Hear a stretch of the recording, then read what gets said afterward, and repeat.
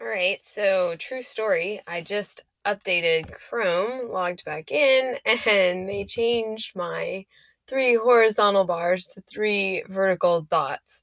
So, anyways, long story short, we are going to talk about how to add users to your Chromebook. And to do that, we have to go to settings, which is up here at my new dots.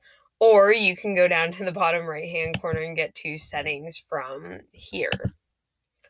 When you get to your settings and it opens up in a new window, users are going to require you to scroll down a little bit. So it says people.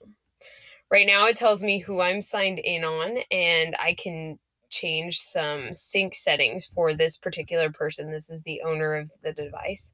I can also manage other users.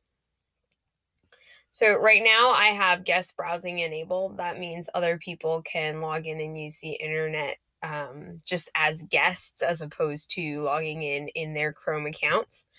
I can have supervised users, which I have right now, that allows me to add particular users that I want to also have ownership over the device. I can also have it show usernames or photos on the sign-in screen. A lot of my kids do this with their devices because it's their device for the year.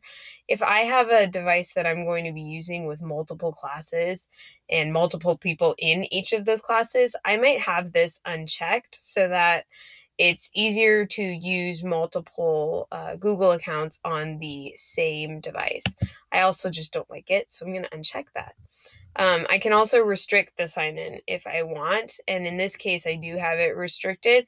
However, if you're using this in a classroom or by having a lot of people use it, you might want to unselect that.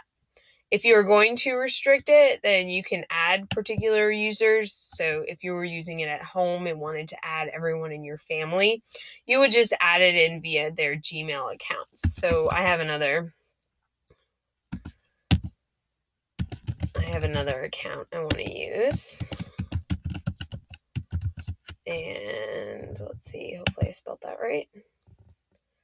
So I added that person in. So now I have that person as an option for logging in as well. Done.